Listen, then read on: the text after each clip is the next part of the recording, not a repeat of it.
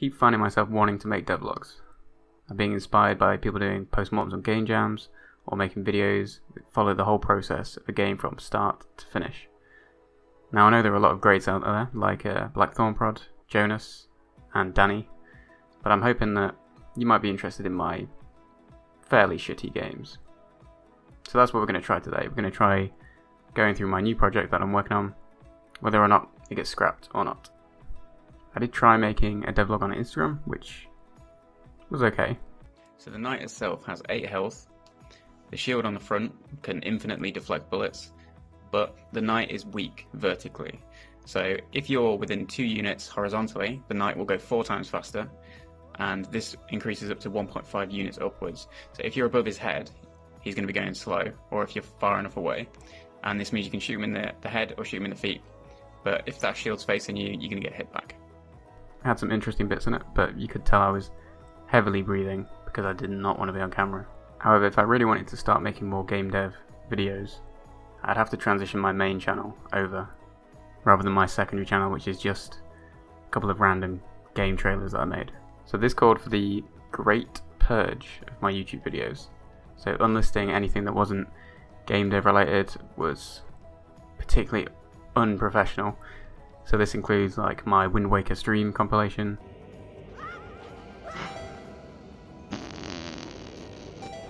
Okay, I was going to glide that instead of jumping with the bomb. I'm surprised we somehow survived. My Phasmophobia stream compilation. He was like glitching, it looked like he was trying to go for you or something. Wait, I'm coming closer, I'm coming closer. Oh, he's here! He's gonna get me! He's gonna get me! He's gonna get me! He's gonna get me! He's on top of me! He's on top of me! What the fuck? What the fuck? What the fuck? He's literally, he's in my face and he's matched my speed. What the fuck? Why does he keep coming for me? And my hot French teacher caught with a boner story. That one had quite a few dislikes. Yeah. After this was done, my hands pulsed with power. The power of the purge. Next I targeted my Instagram, this time leaving my posts alone, but I did remove a lot of follows where I was simping a little bit. Didn't think it was very on brand. This took a long time. Finally, there was some quiet and calm. The rage monster could be put at ease. Visible breathing could come to a stop. Anyway, let's take a look at my current project, dubbed Hoist. So I'm not really sure where the idea for Hoist came from, but I do know the character design, which I'll get onto later, came a little bit from the game Moonlighter. In some of the promotional art I saw for that game, this giant rucksack on this character, I thought was quite a cool design.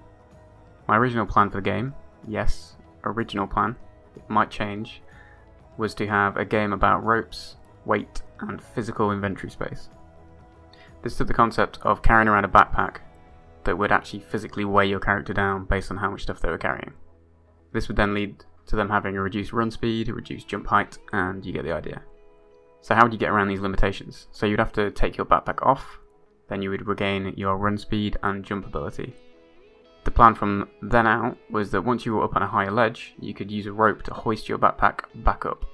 So you would constantly be doing this thing of bringing items to the backpack, moving it, taking it off, hoisting it up, and so on.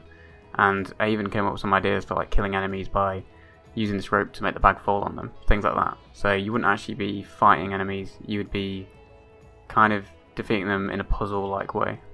The aim of the game was around collecting treasure, so that's what you'd be putting in your backpack. So you'd be spelunking around, and then you would have to leave back to the surface at the end. Okay, so now that the general idea for Hoist had been created, it was time to create an empty Unity project. As soon as this Unity project opened, I was kind of daunted a little bit and decided, nah, I can't be bothered. So instead I went to GitHub and I took a copy of my existing failed and scrap project, which was one to do with jetpacks and guns. Once I had this project, I began to remove anything I didn't need. So this was wall jumping and the jetpacks. I believe I left shooting in for the time being. Now that I had a less fun project, I decided to ask myself, how do ropes work? Why is physics? So I YouTubed and I found a bunch of tutorials about hinges in Unity. The example I saw had a bunch of hinge joints for each rope node, and then it had a distance joint to keep the whole rope within a certain distance. I kept the solution in mind and started looking for more realistic ropes. So I stumbled across a video on Verlet integration and went through this, and it made some pretty sexy looking ropes. So I got this into my game and was working with rigid bodies, but it wasn't working like wrapping around static objects, so things that didn't have rigid bodies, so like your floor and your walls. And I really wanted the rope to be able to bend around all these different objects. So I went, nah, and I went back to the hinge thing that I shunned so quickly and easily. So I had my hinges with sprites, and I wanted it to look more like a rope. So I used a line renderer, and I got each point of each node and used those to feed into the line renderer. So I then added some poorly written code to attach to objects and reel in a rope that's attached to an object. And then I added it to my player.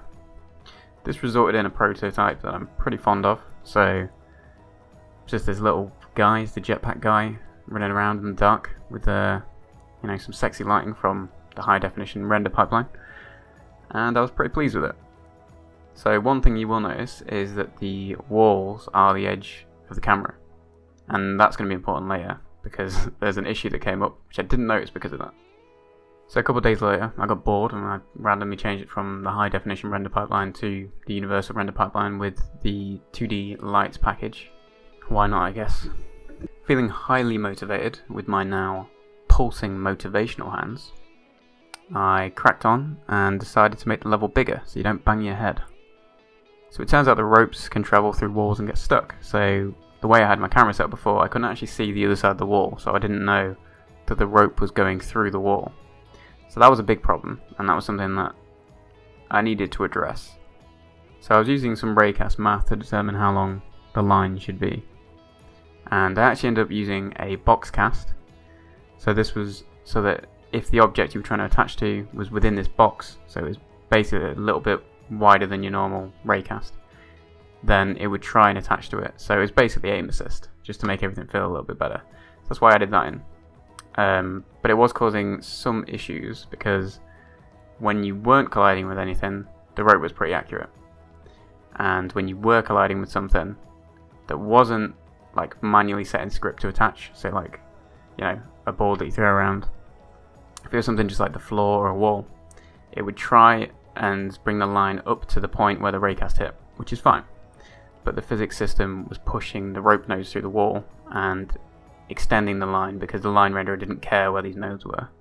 So I had another issue that was quite weird. So if you were to pick up like a ball and throw it in the game, it was quick. So you had the fast reel option and the slow reel where you could slowly pull in the rope and pick up the object. But if you were hanging from something and use fast reel, it would be really slow. And I think it was something to do with the hinges, well, at this point distance joints, trying to pull themselves together, and it just was slow, presumably because of the mass of the object underneath. So that was an issue I kept in my mind. I didn't really know how to fix these, so I did what any good dev would do, and I decided to play Space Engineers instead. Look at this awesome rocket that we built. It's pretty cool, right? Yeah. So I obviously wasn't doing much development. So for my weekly catch-up with fellow game developer Jeff Jupiter, there's a link to his Instagram down below, we decided to run over the issue. Now generally these catch-ups are revolved around setting each other an aim for the week as a bit of motivation to get something done when you're not in competition, but when someone else is doing something because they're assuming you'll do yours, it just helps. So these game dev aims can be anything from coming up with a story, making some art, doing some programming, or making a video about your game. So with Jeff's added motivation, I decided to look at different aspects of the game, one that might keep me motivated longer. So I decided to make some new art, rework the character. So after many trash designs, I settled on this guy. I think he looks pretty cool. And then I sent him to some friends, and they basically said, his grey hair is shit. So I changed it to brown hair. Now we have this guy, and he looks pretty cool. But I had grown quite attached to the existing character that I had, considering I had him for 2 projects. It was quite hard to replace him. However, then I thought, this rope that I've got, what if he was like a talking robot or someone with personality? And then I found out what this looked like with, you know, emotes on it. So here we've got some designs, and we've got some like heart eyes and stuff like that, and I was like, screw the old guy, bring this guy in. But I did decide to commemorate the old character design by making a post about replacing the old design. So we have this really salty looking old design pointing a shotgun at the new design. So this was kind of inspired by Zelda Breath of the Wild. There's some art of him passing on the sword, and it was kind of inspired by that, but it was a more salty shotgun one. So with the art done, I could finally face those programming issues, but I didn't, and I played more Space Engineers. After this, I decided I'd put it off longer by looking at animations. After days of failing to copy the Mega Man walk cycle, which everybody recommends, I found some random sprite art that seemed to help more, and I discovered something that kind of helped me, and I'm going to use it going forwards, which was that I basically had my legs moving on this sprite, but it didn't seem right. And the actual issue was, you know, I'm not moving the torso, I only had the legs animated, but I was struggling to figure out how it would look in my head, especially when I was picturing, you know, how's the head going to move, how's the torso going to move, how's the back going to move as well. So what I did is I turned off every layer except for the legs. I'm like, I'm going to focus on, do these legs look like they're moving properly? And then I turned that off, and I went to the next layer. So I think I did the arms next. So I did a normal arm cycle, had that running with the legs after, and then I did a torso, tried to make it match between the two, and so on. Got to the head, just added some bob, because I thought it would look alright. Did the same for the bag. And then yeah, I think it turned out okay. Something that I can look at again in the future, but I'm pretty happy with it for now. I also added a pickup animation. It doesn't have an animation for stood still picking up an item, but that shouldn't be too hard, that'll come down the line. After this, I played some Space Engineers. Yeah, I did. And I took a picture. I did a Mars landing. It was cool. Here's a rover. I don't know what you want. Next up, it was finally time to try and address the rope issues. After days of distress, I fixed the rope length issue, which was good. So I reworked my ropes as well. So I changed from having tons of distance joints to going to hinge joints to then finally spring joints, and messed around with the mass. I changed the order the rope nodes are deleted in to be a little bit more mass friendly. Originally it was deleting them at the top of the rope, and then it would pull the player up as it tried to sort itself out. But I changed this to delete the second to last node, so it wouldn't delete the one the player was attached to. It would move the rope and try and reattach where the original was, basically. So that's how that was working, and it works okay. There's a delay, so you can't reel in really fast, but it's okay for now. I did some changes to the character movement to make it a little bit better. So I made it so that you had a max speed, horizontally at least for now, just so you couldn't go crazy speeds and it was still controllable. And I made it so that if you create a rope that's not attached to anything, it has a mass of basically 0. So that when you're running around, you don't have this weight stopping you moving as fast, and there's not this jolt in the air if you don't connect to anything, which I wasn't really a fan of when it was moving me when I was jumping. I know I'm reading from a script. I'm not actually looking at the script right now, I'm looking at a monitor. But there is a script that I know, okay? I know I'm reading from the script. I had a new problem. This is probably the greatest problem I've had. The game's kind of lost its identity a bit. So originally it was to do with, you know, the weight of your bag and all this kind of stuff. The character design has a bag in it anyway, like just because it's somewhere to put this little gadget. So then having 2 bags is kind of weird, and I know it's like a small thing, but it's just something that I think about.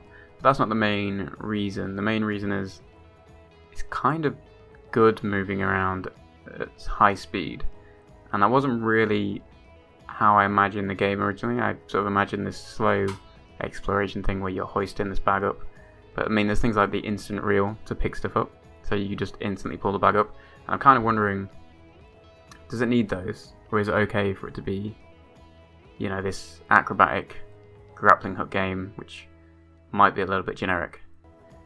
I do really like the original idea still, but it's kind of hard to think of how it would work slower now.